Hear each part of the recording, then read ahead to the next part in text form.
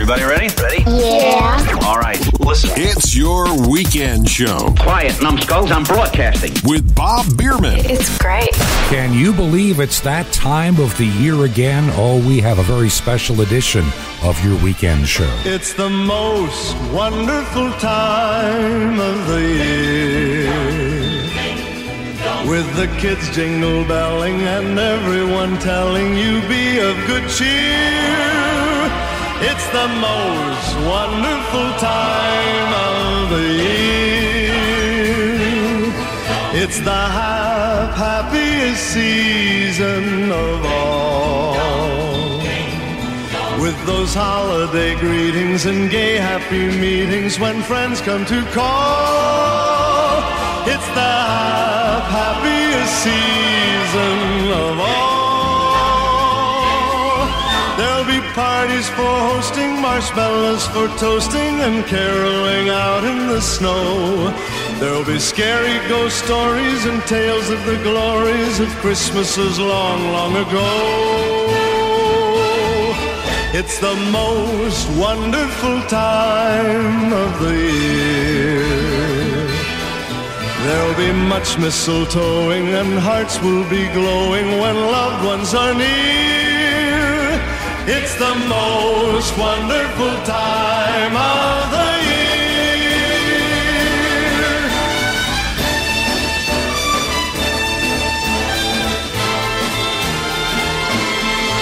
There'll be parties for hosting, marshmallows and toasting, and caroling out in the snow. There'll be scary ghost stories and tales of the glories of Christmases long, long ago.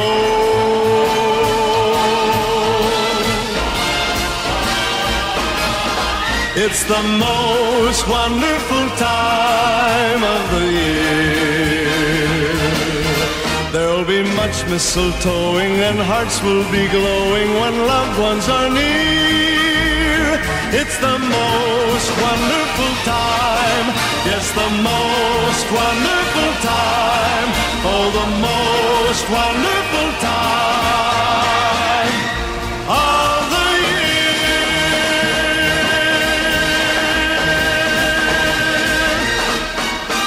One of those famous Christmas songs from Andy Williams, and the most wonderful time of the year. Can you believe that here we are at the beginning of the month of December, the last month of the year 2019? I can't believe how fast this year has gone by. From my perspective, it's a little bit scary how quick this year has gone by. I turned 65 this year, and I can remember as a youngster, the idea of being 50, let alone 65, seemed like it was a million years away. And so much has occurred in these 65 years, but the reality is, and I've noticed this, it seems that the years, well, they go faster as the years go by. We'll talk about that in a little bit. A little bit of housekeeping up front on today's program. Last weekend, I shared my heart about the direction that this program may need to take in the months ahead. And I'm getting some response, and I thank you, those that have taken the time to let me know that you do listen to your weekend show. And it's still very important that I hear from you if I have not heard from you already, because I'm really debating the best use of this time that I invest each week for the radio show. And because it is a radio show, it has to be confined to a certain length, and it has to be ready by a certain time. And truly, I don't mind doing it if people are responding, as some already have. So I would encourage you, if you've been listening to your weekend show, and in these almost 5 years now of doing the program, if you've never taken the time to contact the show or the station that airs this show, now, my friend, would be a great time to do it. It would be an encouragement to me, and also your thoughts and suggestions for some of the future programs for your weekend show. I'm thinking in the back of my mind, by the way, the website for the weekend show is simply this. You go to www.yourweekendshow.com. That is yourweekendshow.com. And you could even send a message by Facebook. I do see those as well. And if you just need the email address, pretty simple. And all the emails come directly to me. And that's simply bob@yourweekendshow.com. And they will come directly to me, and I will even respond to you if you would write sometime soon. As I said, here we are at the beginning of this new month of December as we prepare in a month to say goodbye to 2019, and what a year it's been politically, economically, and on so many different fronts. And I look forward to the year of 2020. I really do. There's some wonderful opportunity that will probably be taking a little bit of my time, which is why I'm concerned about making good use of the time. My wife and I have been blessed beyond words to have two places that we get to call home. We have a house in Florida that we'll be back at shortly as we get into the winter up here in the mountains. I want to enjoy just a little bit. I've been away from the Four Seasons for a while, and we may spend all the way through Christmas up here at our place in the mountains. It's a lot quieter this time of the year. A lot of our friends and neighbors that live in this area that we call home in Georgia, in Sky Valley, a significant number live in Florida, like we actually do as well. And so it won't be long before we will be at our home in Florida. And when I'm there, I have a lot of work to do, both in radio, some radio ministry, and some of the church work that I do that you'll be hearing more about on a couple of the future programs coming up. But for now, what I would like to do for the next several weekends, probably the next 4 weekends, is to begin to turn our hearts toward this time called Christmas. And I've got several thoughts and topics I'd like to discuss during these times. And I have a couple of people I would love to bring in as guests on the program. Now, I have a friend of mine. He lives in New Orleans, as he says, New Orleans. And he is the pastor of Good Shepherd Church. And he's doing a study right now and a special program for those that dealing with their grief at this time of the year. For many people in the United States in particular, beginning that last week or so of November and through Christmas can be a very difficult and extraordinarily hard time to get through. I can honestly identify. Many of us have lost parents. Maybe we've lost a spouse like I have somewhere along the way. And those first Christmases without them, that first Thanksgiving when they're not across the table, can be incredibly hard. And I would love to bring Randall on the program and talk about that. It's something that really is dear to his heart. And I'm sure there's a lot of encouraging things that he could share with you and I and on this program as we endeavor to help so many people this year will be going through this for the very first time in their lives. And as each passing day gets closer to Christmas Eve, Christmas Day, New Year's, Hanukkah, it's going to be difficult for many people. And I know I was one, and I hope that maybe next weekend or the weekend after that I can get Randall as a guest on the program and maybe share some thoughts of encouragement. I can tell you that as hard as it was for me, as the years have gone by, 15 of them now, it does get easier, and there is hope. And I'm remarried now, and God has blessed me with a wonderful wife. She lost her husband about 5 years ago. And so she can identify as well with what I went through 15 years ago. And so maybe we can share some of that with you in a future program during this, what is called the Advent season. Now, a lot of people that have been church goers, especially those that may have gone to like a Lutheran church, a Methodist church, a Roman Catholic church, and others that are Episcopal church that are liturgical, have heard the term Advent. Advent is that time that we reflect and think about the first coming of Jesus Christ to Bethlehem. And on these 4 Sundays and essentially 4 weeks and a couple of few days, we think about that. It is reflected in our hymns, in the readings at our churches. But you know, Advent is no longer really given the attention that it should. Now, I'll tell you that when I was a kid, of course, you know, when you're a little kid, for me, the most important thing that came the day after Thanksgiving, or at least it was for me to look at, was the Sears Wish Book. You remember the Sears Wish Book? I do. I remember it quite well. And I'd look at those Lionel trains and all kinds of toys that I wanted and things to enhance my electronics hobby that was just beginning to blossom as a young child. And I would spend hours looking at that catalog, just wishing, like the wish book says, right there in the cover, and hoping and dropping hints that maybe that's what I would get that year at Christmas time. But you know, there was another aspect of my life that I remember equally as well. It was the preparation for Christmas that came along during that time of Advent.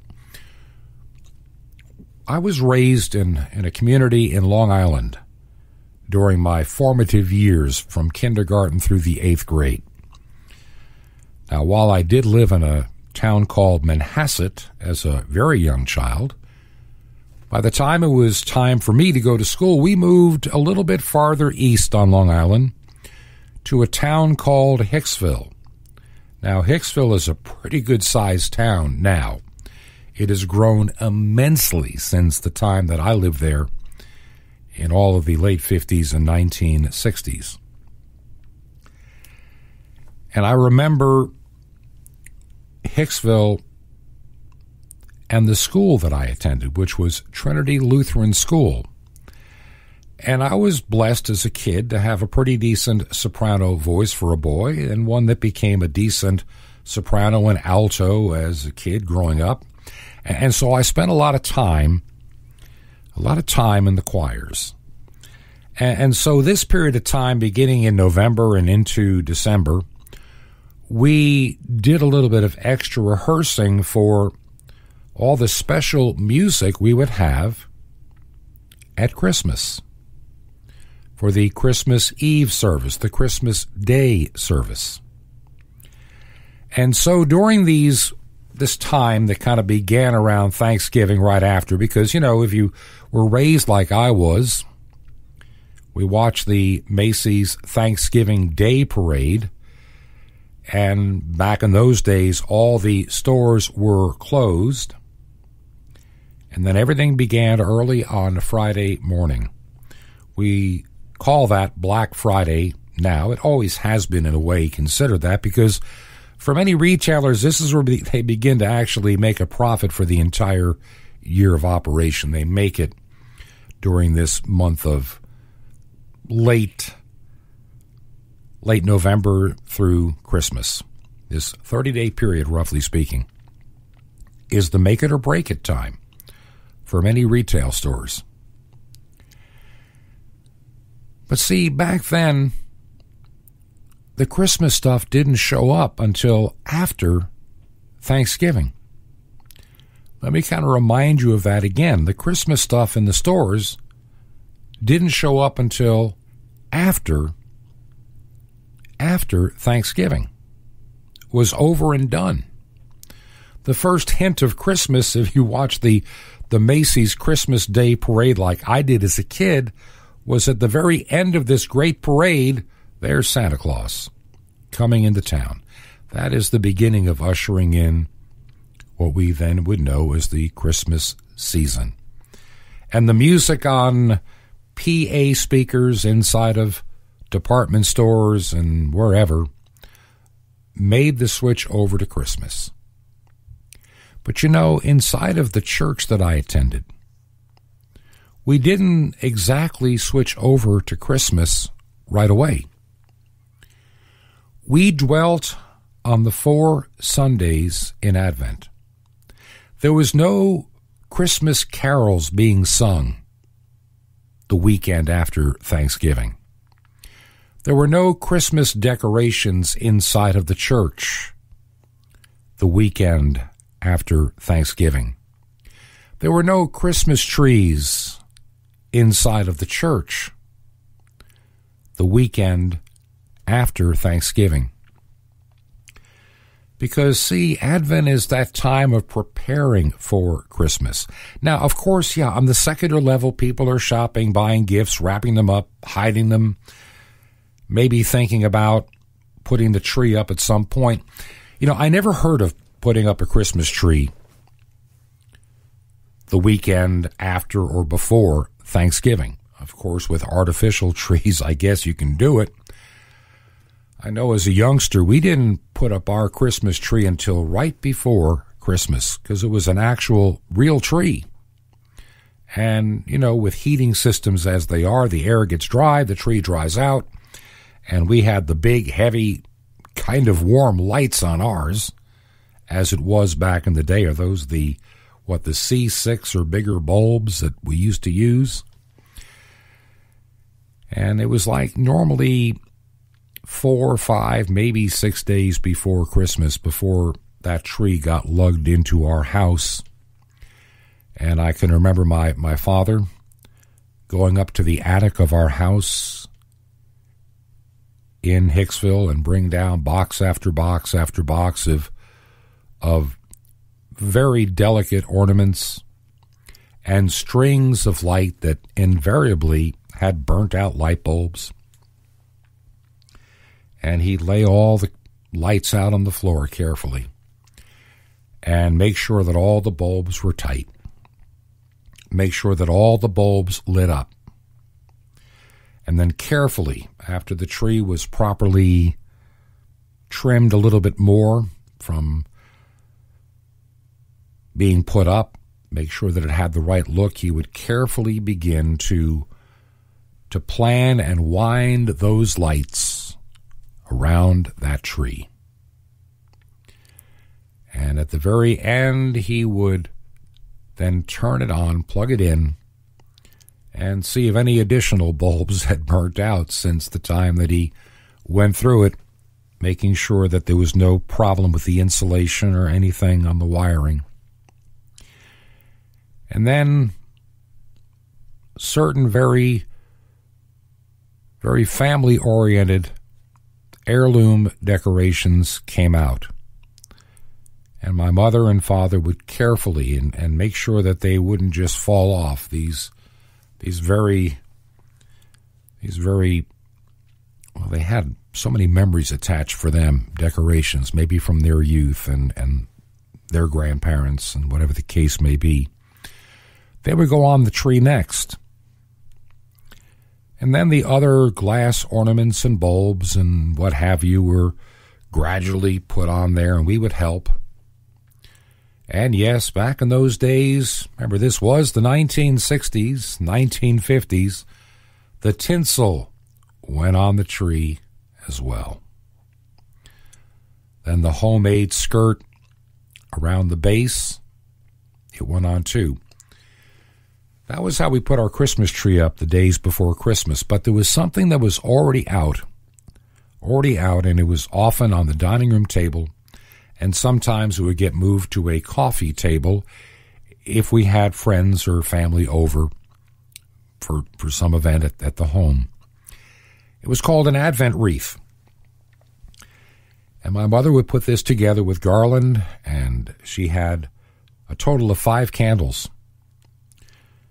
And for years, later on we changed it a little bit, but for years it was 4 purple candles and one big one big white candle in the center.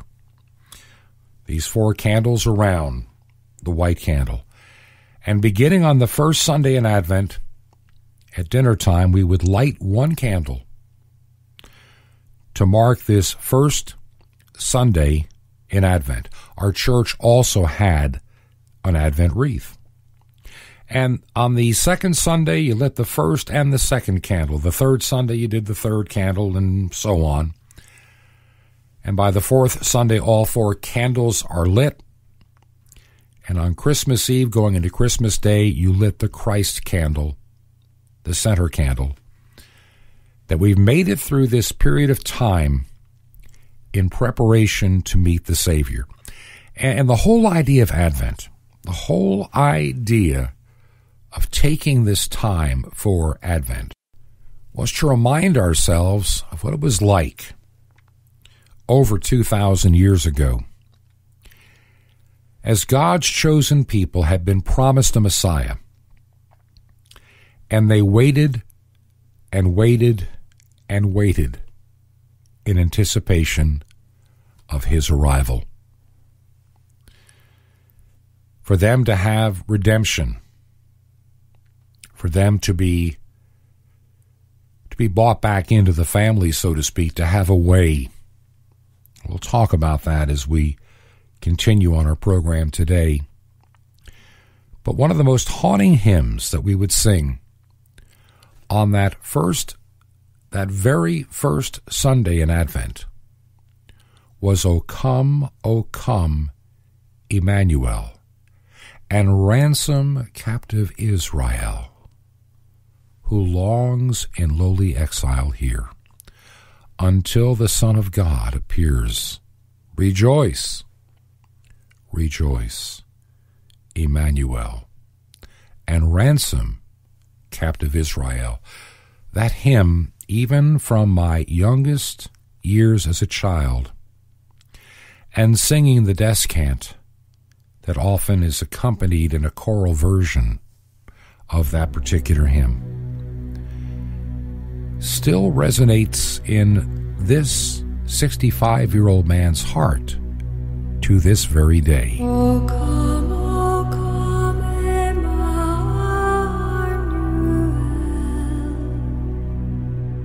to free your captive Israel, that mourns in lonely exile here,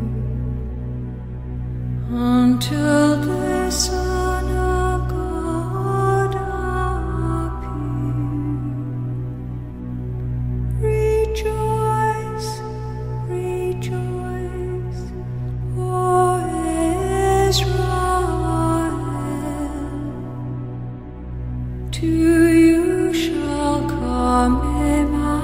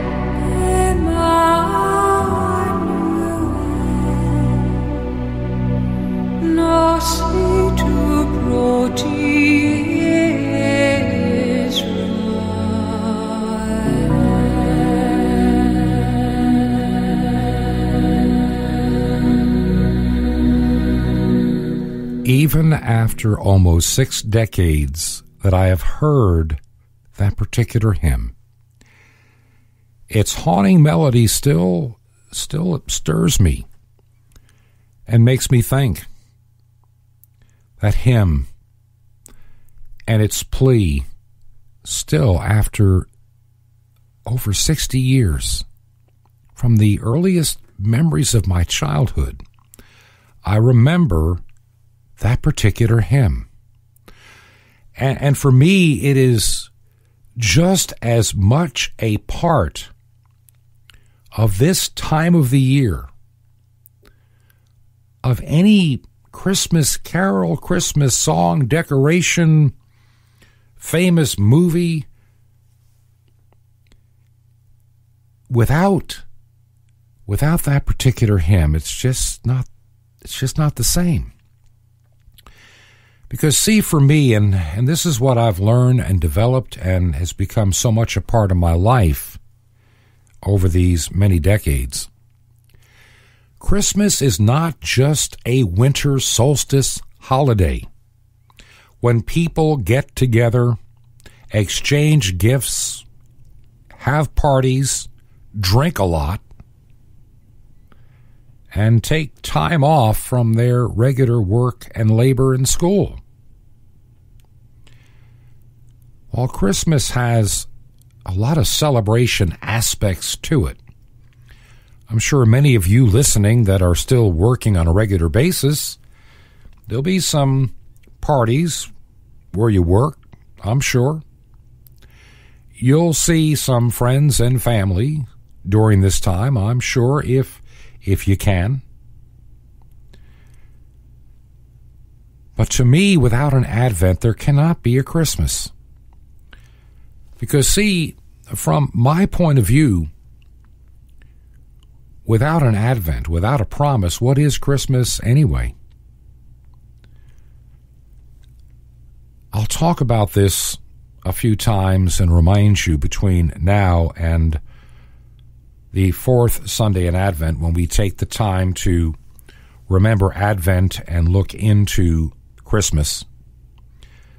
And I will share with you some of my most deepest thoughts on that program as we get toward the end of the month, the second to the last weekend of the month, to be exact, as we will do our Christmas special for your weekend show. And I hope that you will find it. I hope you listen to every program between now and then to prepare for it. Because, see, for me, Christmas becomes nothing more than an empty secular holiday if the promise of Christ and his salvation are not a part of it. You know, I remember one of the most exciting things, but at the same time, one of the most sad things in my years of being a full-time church pastor was always the Christmas Eve service. For a number of years, when I was a pastor of a nicely growing church, Christmas Eve was special to a lot of our members. It was one of our big deal services, for lack of a better way to describe it. This is where we pulled out all the stops. We had the best music. We had the candles. We had the atmosphere. It was late, and on a Christmas Eve, it was 11 o'clock at night. And this was a highly attended service. I can remember putting out what's called luminary into the parking lot and driveway coming into the church. That's, bags filled with sand and a candle to light the way to the parking lot so we could use as much non-artificial lighting as possible. And the bell carillon that we had installed would be playing so many of the popular and well-known Christmas carols for about 20 minutes before the beginning of the service as people arrived. And as the mighty organ, we had a pipe organ, opened up with our opening hymn, O Come All Ye Faithful, and the procession began. I presided over probably the most attended service in the entire year at that church, only rivaled occasionally by Easter. And there on that Christmas Eve, you would have all of the regular members, a lot of the people that for some unknown reason seem to have a hard time making it out on many a Sunday morning, but they seem to find their way out there on Christmas Eve. Many of the people in our church that were older, because this is Florida, a lot of their kids and grandkids sometimes were in town to see Grandma and Grandpa instead of them heading north. And you'd have these large families, extended families attending on that Christmas Eve night. I have some of the most vivid memories of young children under the age of 5, some falling asleep, some probably daydreaming about what's going to happen tomorrow, what gifts are under the tree. But for that night, for that evening, for that time before they went home to go to bed, I could share with them, like I'm sharing with you, the reason and the meaning and the power of this particular season. Now, I know here in the United States, the Hallmark Channel or others have been doing the Christmas stuff since, the end of September?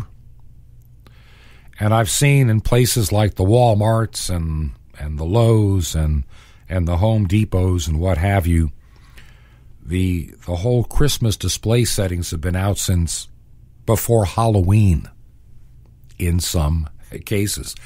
And you know that I'm telling the truth on that. You've seen them. I think the funniest thing to me is to go into the local Home Depot up here in Georgia. And there they have all these Halloween decorations and all these mechanical howling skeleton coyote dogs, and you've seen them. They make those howling sounds. And all these decorations for Halloween, and it's all sitting next to the Thanksgiving turkey decorations, which are part of the increasingly growing Christmas decoration and the first Christmas trees. And normally, I finally figured it out, a lot of the Christmas trees they're selling early on in the season are the ones that they've been stuck with since last year. And they try to get those out in October. And then by now, as you got before Thanksgiving and into the first week of December, now all the new and full price stuff is out as people prepare. I think we've forgotten how to prepare for Christmas. I know and I understand more than you ever will even begin to know. And I get this, I really do. I thoroughly understand that many parents today, they both work. It's not cheap to live in this world today. Our expectations are higher. Our wants are greater. I'm not sure if it's so much our need as it is sometimes our greed. But trying to just get through day-to-day life, along with Christmas, can be an incredibly exhausting task for a lot of young families today. There's no doubt in my mind about that. I see it all the time. It can also be a very stressful time of the year. I've got a brother, lives up in Virginia. I saw him about, not quite a month ago. And he and I were kind of talking about how we deal with Christmas. And And I got to give my brother David some credit. You have to know my brother David to appreciate him. His idea of shopping is just go online. And he's been doing that online since before it was fashionable. He doesn't like to be in crowded stores, and who can blame him? But he often says he feels the obligation that he has to get people something. We've driven that into our culture so much that in the Western culture, the United States, Canada, United Kingdom, Europe, yep, we got to go out and buy something for somebody. And trust me, those in marketing and retail will fill your inbox for your email and your mailbox for regular snail mail with every enticement under the sun for you to buy their stuff for this upcoming holiday season, holiday events, holiday meals, holiday travel. You name it, they're ready to sell it. Unfortunately, from my perspective, with all the stress of the holiday, Christmas, Hanukkah, New Year's season, right after Thanksgiving, that is now behind us, we lose sight of Christmas itself. For many youngsters in public schools, this is the winter holiday. God forbid we offend anybody by even acknowledging that the word Christmas fits in there somewhere. Have to totally ignore that. You know, I can remember when I was in high school in upstate New York, back in the late 60s, and we did a Christmas program a week or so before Christmas, and we actually sang Christmas carols. We didn't just sing about Frosty the Snowman and it's the most wonderful time of the year. No, we sang about Christmas. We would sing Silent Night. We would sing, "O Come All Ye Faithful," and this was in a public school. Now, I know that may be offensive to some of you listening, and it's sad that it is offensive to you. I know our world is more pluralistic than it used to be. But I think one of the worst things that ever happened is the secularization of America. Now, I'm going to say this and preface it by saying, has America always been a moral, great, and Christian nation? Of course not. And anybody that thinks that it was some wonderful, God-fearing, church-going, Bible-holding, believing nation from the top down is only deceiving themselves. Let's just say that right up front. I mean, look at our own history going back to the days of the Revolutionary War and the time after we as a nation won our freedom. Was everybody some kind of a super Sunday Christian? Nope. Not at all. But there were several differences. Difference number one, though there was no particular state denomination or church, the state acknowledged and had the utmost respect for people of faith and also of an almighty God. There's no doubt about that. Presidents over the years wrote and led the nation in prayer. I can think of one time in World War II where the President of the United States, Franklin Delano Roosevelt, at the time that D-Day had begun, got on the radio and led the entire nation in prayer for those soldiers that were landing and storming the beaches of Normandy. Because even as we began that war, we did not know if we were going to win. I mean, let's go back to 1944 for just a moment here. Take a little side trip with me, if you would. You know, my wife's father was one of the soldiers that landed and survived D-Day.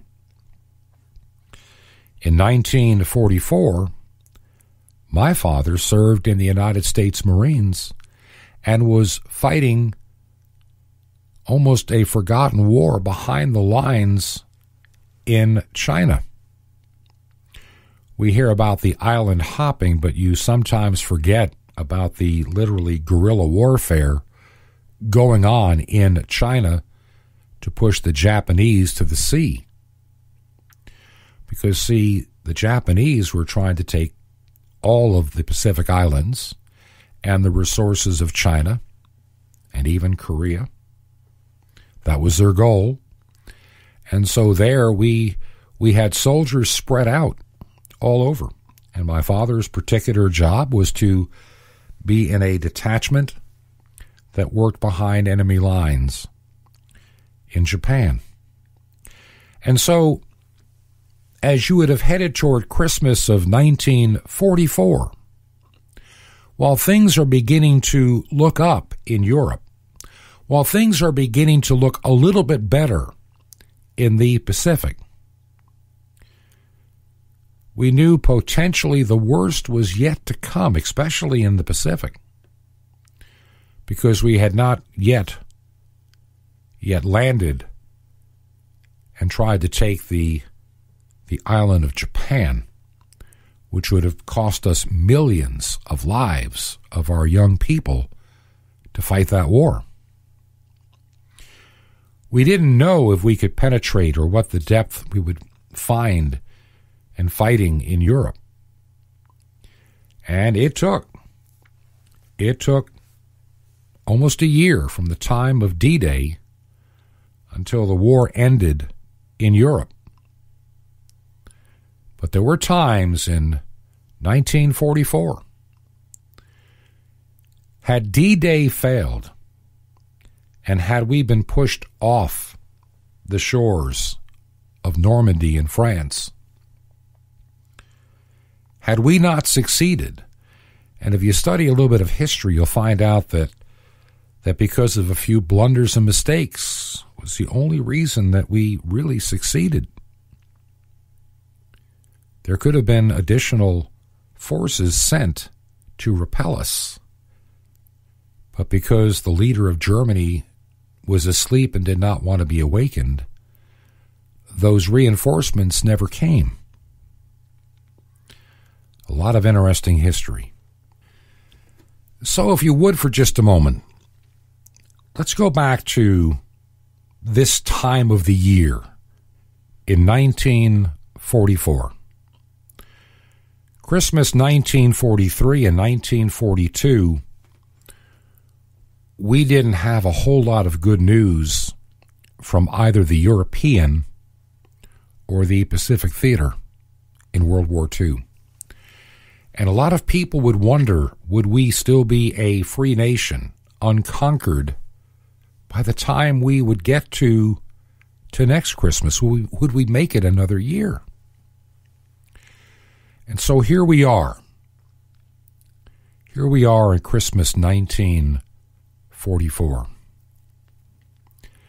And I can only imagine in my mind trying to smile, trying to act jolly during that period of time.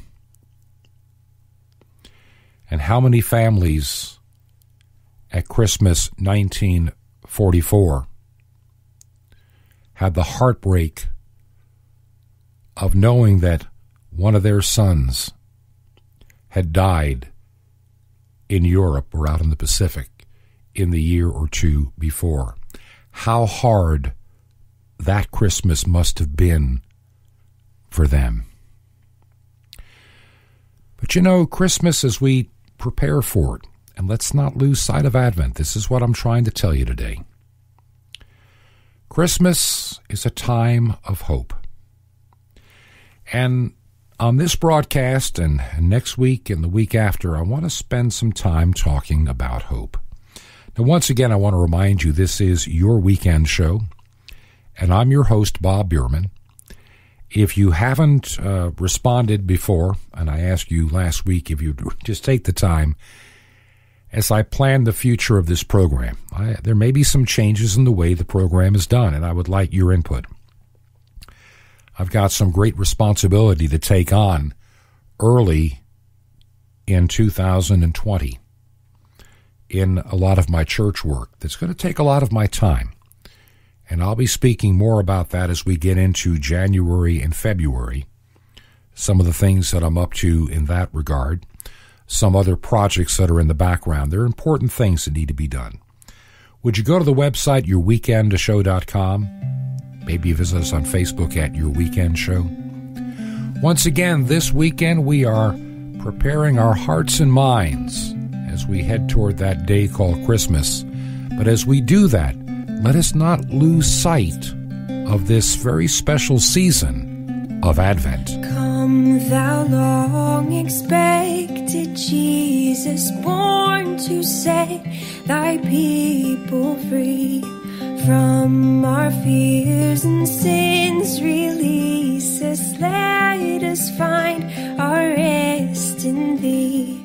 Israel's strength and consolation, hope of all the earth thou art, dear desire of every nation, joy of every longing heart.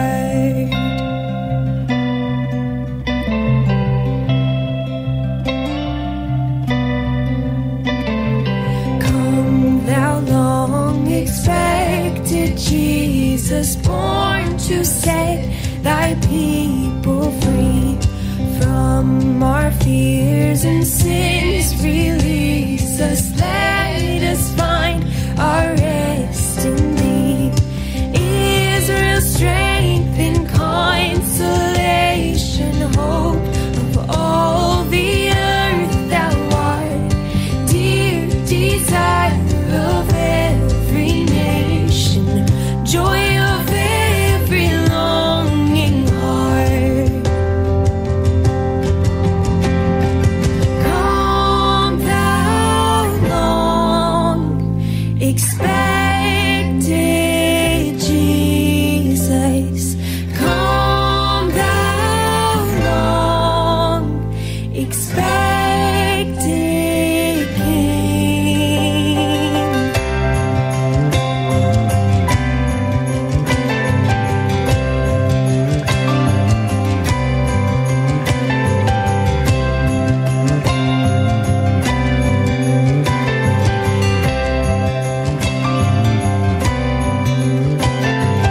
Born thy people to deliver, born a child and yet a king, born to reign in us forever. Now thy gracious kingdom bring, by thine own eternal spirit rule in all our hearts alone. By thine all-sufficient merit, raise us to thy glorious throne. Come, thou long expected Jesus. Come, thou long expected King. Come, thou long expected Jesus. Come, thou long expected King. On the air and online at yourweekendshow.com with Bob Bierman. This particular hymn that goes back so many years, written by John Wesley, Come Thou Long Expected Jesus. It's another one of those hymns that are a part of my memories in my youth in preparing for this time of the year. For me, anyway, Christmas is not just some kind of a secular holiday for kids. My heart breaks every time I hear parents talk about, well, Christmas is for children. It's all about Santa Claus. It's all about gifts. And I have seen in my lifetime too many children that get up on a Christmas morning and rip through those gifts in a matter of minutes. I have seen children defiant, unhappy with the gifts that they got, demanding that they be replaced. That has nothing to do with the Christmas we are preparing to have. It's where the world has co-opted something beautiful and made it something ugly. To me, Christmas, the way it is often celebrated today, is ugly. It is full of stress, full of opulence, full of too much, over the top. And the expectations are all about the things that we get, the stuff that we get. And yeah, we deal with that little babe in the manger in Bethlehem, maybe. Because, we got to go to Grandma and Grandpa's house, and they're one of the few remaining members of the family that even go to a church on Christmas, let alone Easter. It is a sad state of affairs that we have taken this wonderful, meaningful, and most powerful holiday, remembering something that changed the course of human history, and have reduced it down to nothing but feel-good Hallmark movies. Don't get me wrong, I have nothing against a good movie. Don't misunderstand me. But that's not the primary reason for this season. Going to Walmart, shopping online at Amazon, that is not the purpose of Christmas. That is not the purpose of this time called Advent. Preparing for Christmas is not planning dinners, putting up decorations, and shopping. It's about remembering the need that we have as human beings for a Savior. And that God spared not His own beloved Son, but sent Him to live and dwell among us, to know all the things that are before us, and to die in our place for the sins that have been laid upon us by our own doing. That, my friend, is the beginning of what Christmas is all about. We are content in the world to talk about a babe in a manger in Bethlehem, but we do not want to recognize that that young child grew up to be the King of Kings and Lord of Lords. And that's what this season of Advent is all about. This is your weekend show, and I'm your host, Bob Bierman. Savior of the nations, come, show yourself, the Virgin Son, marvel heaven, wonder earth, that our God chose such a birth.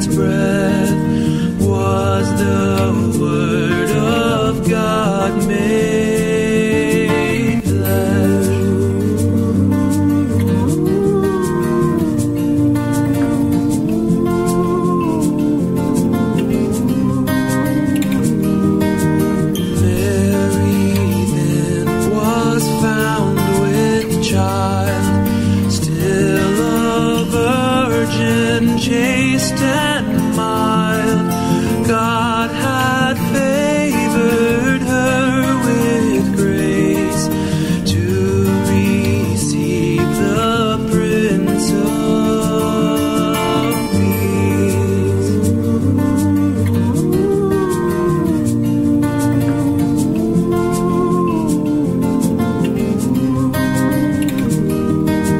Christ laid down his majesty, passed through dark Gethsemane,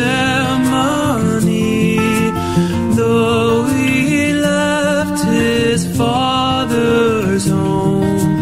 Christ now sits on God's own throne.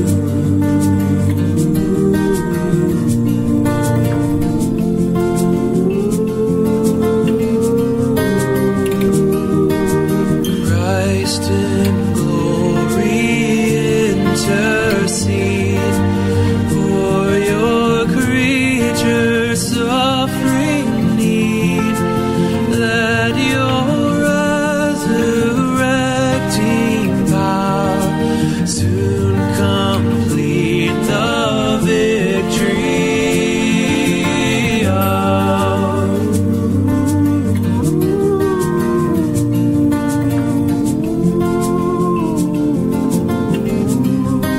Let your praise to you, O Lord, we sing. Praise to Christ, our newborn King. With the Father, Spirit one, let your lasting kingdom come. That wraps it up for this week. Don't forget the website, yourweekendshow.com, yourweekendshow.com. Until next week, may God richly bless you.